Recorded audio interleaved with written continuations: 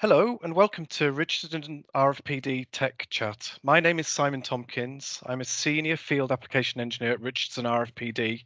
I'm here today with Guy Moxey, who's Senior Marketing Director at Wolfspeed, and we will be discussing paralleling discrete SiC MOSFETs. Guy, thank you very much for joining us today. Hey Simon, my pleasure as always. With the increasing availability of wide bandgap semiconductor, in particular SiC from Wolfspeed, design engineers are now able to push the boundaries of increased efficiency and higher power densities. Traditionally, when it's not practical to use power modules, paralleling silicon MOSFETs has been a common approach. Are there any special considerations when we're talking about paralleling SiC MOSFETs? Yeah, there's a couple of things that jump out, and you're absolutely right. A single discrete will take you to a few kilowatts, and then you jump to the module space, which is 50 kilowatts and above typically. So there's that area where you want to parallel 2, 3, 4 MOSFETs, possibly. Obviously, there's some guidelines about how many you can parallel, but typically you're going to see 2 devices in parallel. So yeah, there is some things that jump out, and the first one is the basic, the golden rule, is keep a common gate driver but have separate gate resistors. Don't have 2 separate gate drivers, one for each device.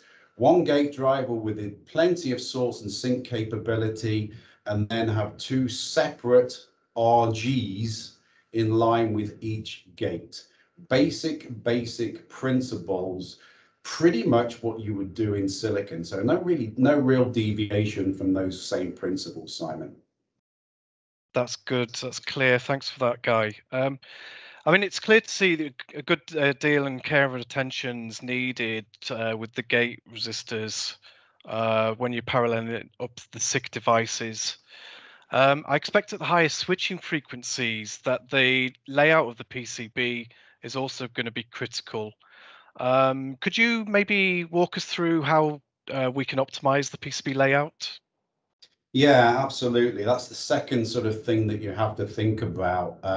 Once you've got your gate drive and your RGs sorted, your building blocks, then it's all about layout. And not dissimilar from silicon approaches, you've got to make the balance and the symmetry and the parasitics. And realistically, with the extra speed, that's why you're using silicon carbide, the higher d by dt's on the currents and the voltages that turn off, those leading edges and falling edges, add to the problems when you have parasitics. So really watch your parasitic inductance and capacitance loops, minimize them, and just show here a couple of examples of where you're putting down 2 devices in parallel. That nice symmetrical layout coming from the gate drive coming out of the sources, and a nice gate return path on the lower under levels to balance out the inductance. Nothing again that you haven't seen before when you're paralleling a couple of silicon MOSFETs together, but just the effects of those inductances and stray capacitances can be a little bit more acute.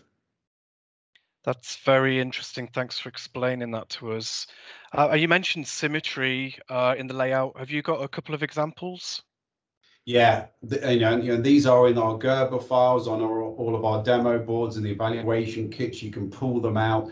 And this just shows how you would do sort of a D2 Pack 7 lead or if any surface mount type of device, 2 in parallel on the nice symmetrical layout coming in and coming out. Or if you're using a TO247 through-hole device, how you would do the footprint and the CAD designs from there. Please go to our websites because you can pull them straight off there, cut and paste. Thank you very much, Guy, for covering those important topics. My pleasure, absolutely. So for those on the call, you can learn more about this and other topics by going to our GAN and SiC tech hubs. You can follow us by asking an expert, following the link, submitting your question relative to any of the design challenges that you may have. Thank you for watching us today.